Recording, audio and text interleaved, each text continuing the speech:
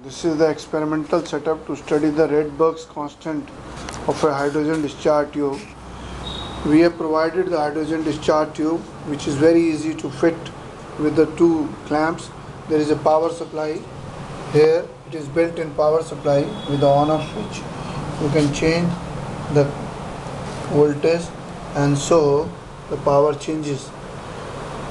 You can put it on the maximum and then take care not to touch any of the electrodes. There is a discharge tube, which is hydrogen gas discharge tube. When you focus this, there is a diffraction grating.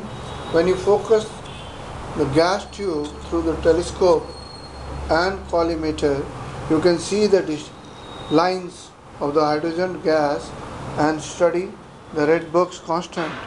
The complete setup is with the diffraction grating, reading lens, 6 inches spectrometer, 30-second graduation and achromatic lenses. Experimental setup is provided by Abron export.